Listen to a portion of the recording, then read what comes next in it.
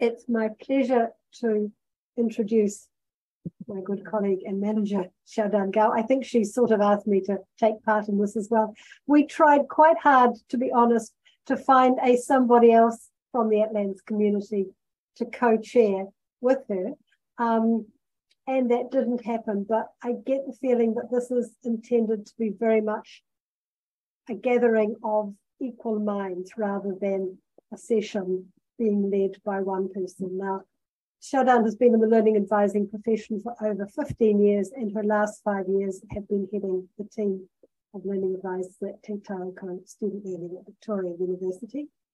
Now, we've already mentioned this, I think you might have heard about it as part of the conference discussions, that in the 2021 Atlantis Journal, Xiaodan and her colleague Julia Tanner from Massey published a report on a survey of learning centres, which has gone on over the years, started by Catriona Cameron several years ago now, which takes place every 2 years. So we're getting quite a nice sense of, I guess, the mood of the learning centre provision. And I'll put the link in, although, of course, unfortunately at the moment, because our website host is down, we can't access it. We'll put that in very soon.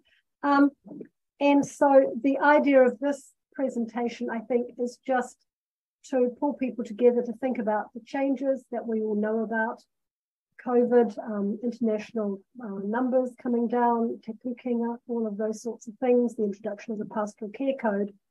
So the session is asking, what do the changes mean for learning support services, and how can we evolve and move forward? So, Xiaodan, over to you. Thank you, Deb. Kia ora, everyone. My name is Xiaodan. I'm the manager of student learning. As Deb said, I have been a learning advisor for many, many years.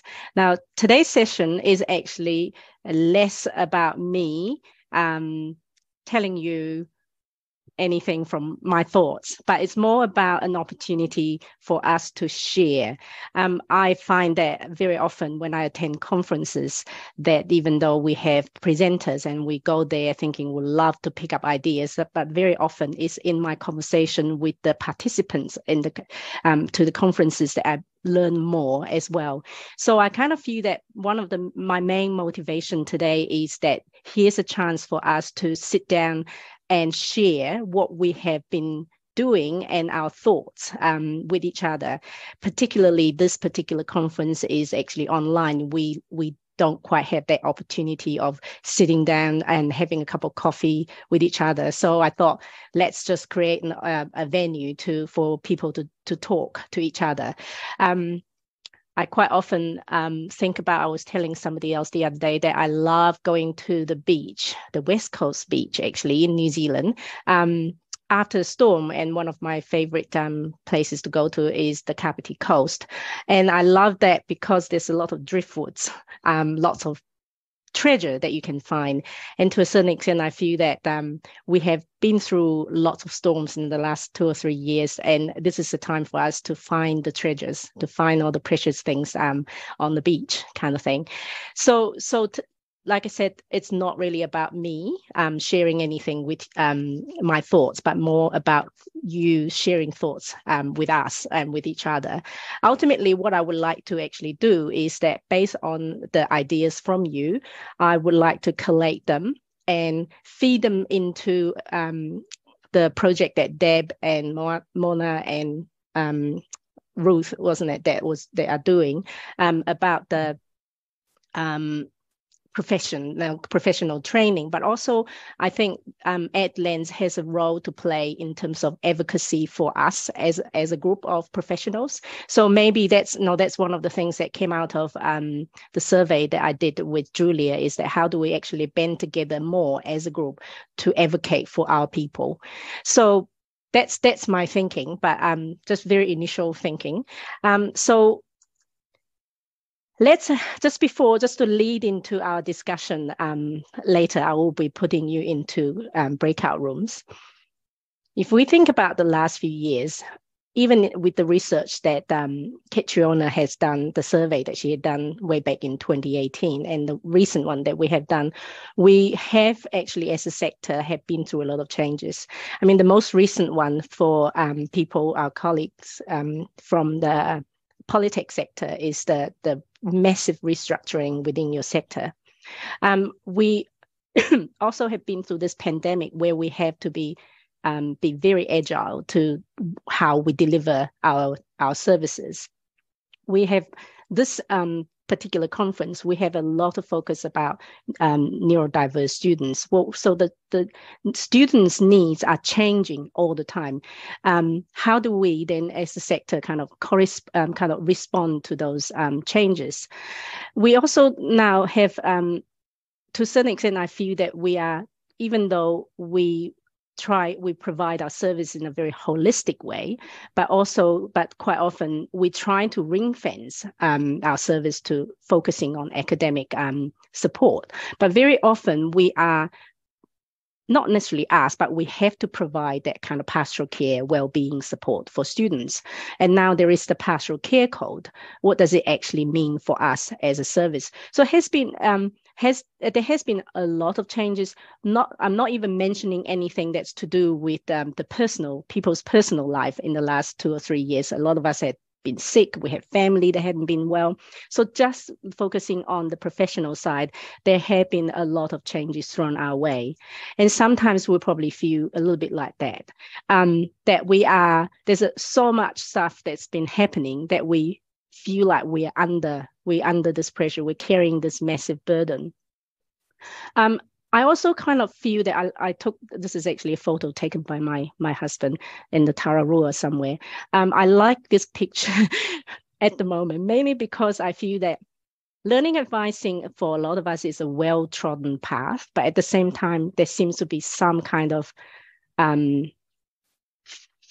things that are obscuring our path a little bit. So it is a bit, the visibility of what we're doing is a little bit threatened to a certain extent. So I kind of feel that this is a good time for us to have a pause rather than letting things just go and happen to us and not pausing to actually have a think about what are we doing? Where are we heading? What have we been doing? How can we do that more? Is there any more that we can do? So this is why like I said, there was another reason that motivated me for this particular session. So what I'm actually going to do next is to put you into breakout rooms. You are going to do most of the talking and coming up with most of the ideas. I have hopefully our lovely tech people have helped me set up 6 breakout rooms. So everybody will be all automatically assigned to the room. In your breakout room, I would like you to obviously introduce yourself and nominate one person to record your ideas on the Miro board. I hope that if you're not familiar with Miro board, feel free to ask somebody who's more kind of comfortable with it to be the one doing the recording, and nominate one person to later on report back and share up to 3 ideas from your group to the wider group. So we're going to spend about 10 minutes talking to one question, and we come back for a quick, probably 5 to 10 minutes report. It has to be quick and short. And then I'm actually going to send you away back to the breakout room, have another chat, and come back with a third lot of reporting.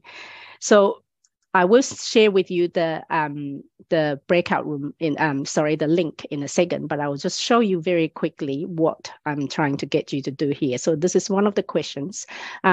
So what are some of the new services, new teaching, learning methods or resources or different ways of operating have you or your learning centers developed or have adopted in response to all those changes that we talked about and beyond over the last 2 to 3 years?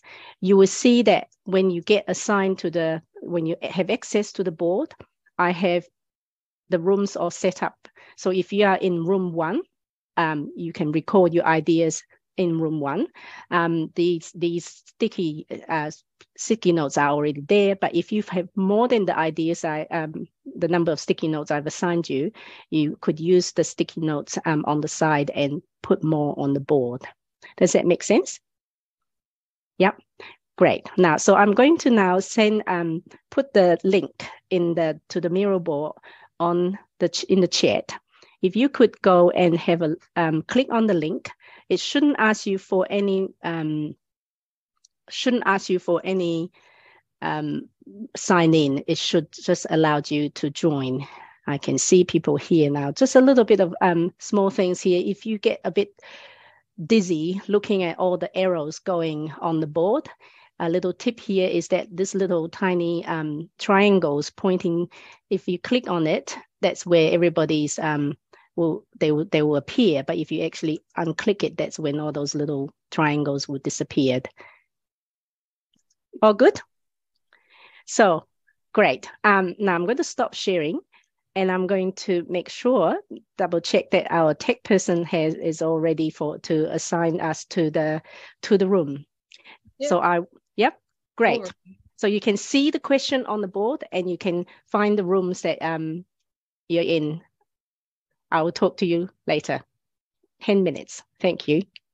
Okay, welcome back, everybody. I know that some of you might actually have struggled to find the corner of the board that I've shared with you. It's always a little bit of a challenge with technology, but this session being quite short, that I actually didn't have time to give you a chance to play with it. However, most of you managed to record your ideas on the board. It's just at a different corner of the board, so it doesn't really matter. So very quickly, we would like you to, for the 6th group, each group, very quickly share 2 to 3 ideas, because I would like you to have the next discussion as well. So group 1, I think, is Dawn's group. Here's your corner. I think this is where you guys were recording the ideas. Who would like to speak on behalf of your group? I'm happy to speak on behalf of our group. There was a lot of similarities, I think, in what we're doing, but also some differences. Things that came up was a lot more focus on embedding within programs, and that embedding might involve collaborations with kaitaka wāinga, kaiawhina, library staff, tutors, other services within our places of work. Probably a little bit more pastoral care, a little bit more follow-up to see how students are going and being a bit more proactive. Blurring boundaries a little between content and teaching to get that real wraparound service, and then a focus on the development of video content, online resources, and resources that can be asynchronously used, which we commented that a lot of time going into the development, but once they're set up, it's actually less time because you're not having to go in and redo those classes or that content for new groups. Great. Thanks, Dawn. Now, group 2, I think this is group 2's notes. Would someone from group 2 kind of summarize what they have said? I can do that. I think we were group 6, but that doesn't matter. So a couple of things I've already mentioned. You can see the videos, for example, creating video of our workshops and also learner voices. Flexible working hours. So moving to more flexible working hours was something that was discussed to better meet the needs of the learners. And also, the move to more online appointments and online workshops as well as face-to-face. We talked about at ARA, we have adopted, our relentless focus on equity approach, which is part of our one of our ARA strategies. And what we've done is we've opened up longer, quick questions in the library space, so we're very visible amongst the Māori and Pacific collection, and encourage learners just to drop in, removing barriers for referral, for example, to learning services. They can drop in for a needs assessment. They can develop relationships with the Māori and Pacific advisors and get their needs met in that way. They are often brought in by the pastoral advisors, and actually it's an initiative that's working very well for us. That's great. Thank you. Thank you, Kevin. Now, group 3. I think group 3 has group 3 recorded? Yes. Here you go. Who from group 3 would like to summarize? Not sure. So maybe I would just pick out a couple of things that haven't been mentioned earlier. I like the Kai idea. It's always a good way to bring students in, isn't it? Same thing about the pastoral care. That actually is one of the things that has become more of a feature of our learning for us, for learning advisors, and visiting the site itself, going to the students rather than waiting for students to come to us. Multi-mode delivery, that's definitely a key theme that's coming through. Does that do the justice? I didn't actually participate in that group, so I'm not quite sure. I'm going to actually stop here because I would like to give people a bit more time to think about the next, to talk about the next question. So the next question I have here on the board is, do you have other ideas? So we talked about some of the things you've already done. Are there other things that actually you think will help our profession to stay ahead of the game, not just respond to changes that are happening to us, but how do we stay ahead of the game? So again, I would like to put you, hopefully our etude people can automatically assign people to the group. So you might or might not be talking to the same group of people. But again, if you could record your ideas, and if you can't find this space like the other groups have done, just record it anywhere on the board and I will move them in later. I will collect them later. Would that be okay? So we'll probably this time we'll only have about 5 minutes and then I'll bring you back together. Welcome back to the room. Even though it's a 40-minute session, it actually goes past very quickly, doesn't it? We really should have more time to talk. So what I'm actually going to do, I think I don't want to impact on the next session. I know it is 11:40 already. I will send this mirror board link to you again, so you could actually over the next few days feel free to go back in and put more ideas, or if you haven't managed to type anything in, feel free to email me later on. I will send you my email address if you can't actually put the ideas on the board. Email the summaries from your discussion to me. I think it's been fantastic. Actually, just listen. I went into 2 particular rooms. It seems like the consensus was more about sharing, that rather than us individually kind of trying to struggle away, trying to create new resources, new ways of doing things, that we have a channel that allowed us to share more about what we are doing, and maybe a channel that allowed us to together co-create certain resources and things that we could share within our sector. So I haven't actually been able to join the other rooms. I'm pretty sure there's some really great ideas there. So hopefully, I'm just going back to my board again. So hopefully what we are thinking about, the key thing I have, what I will do next is I will collect all the information. But one of the things that I have thought about, and it's really hard, is I actually really like what excuse me, Robbie was saying this morning about you are the difference, and about committing to doing something about it. And I kind of feel that one of the things that we, and particularly when there are lots of changes happening to us, we need to find a way that we take control of all the changes, that we actually are proactive in leading the change rather than having changes done to us. So what I would hope that today's session is the beginning of us thinking together as a group of how we could take control of changes that happen to not let changes happen to us, but lead the change instead. So hopefully this session is just the beginning of a conversation for all of us, and that you enjoy talking to each other. But please do continue to add your ideas to the board. I'm sorry that actually the board, it might not have worked for everyone, but yes, I will send you my email address later. I'll get Deb to send you my email address so you can send your information to me. That's all from me. Thank you very much. Muted, Deb. Unmute, Deborah. Thank you very much, Xiaodan. Okay, so there are a couple of parallel sessions now in Room Tahi on student-centeredness and in Room Rua on international students.